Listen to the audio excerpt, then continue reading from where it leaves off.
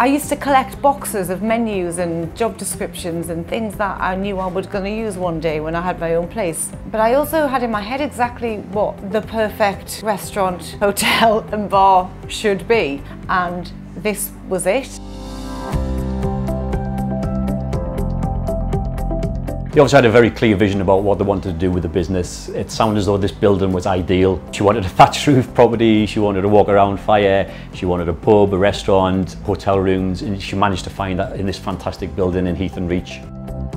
I talked to my sister a lot through everything, we were very close, and she started to ask me questions about the business, and I thought, is she interested in, is she actually interested in doing this with me?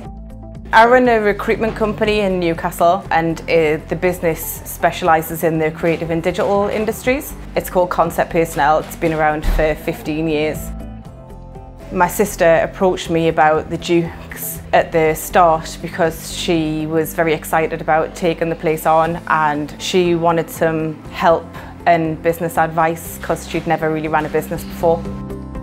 I'd been a mum for 10 years, I had nothing saved up, I had ran little home-based businesses for 10 years, and I was kind of on the hunt for an investor or a way I could get my hands on the place. We were delighted to find out that we were Transmit Startup's 2000th loan. I think it's really amazing that they've been able to help so many businesses to get off the ground. Right from day one, we've been along with them, and that's probably the most rewarding part of our job, is that to see a building which needs a lot of work, they open the doors, and then we come and see a busy restaurant and on a lunch service, and it's fantastic to see.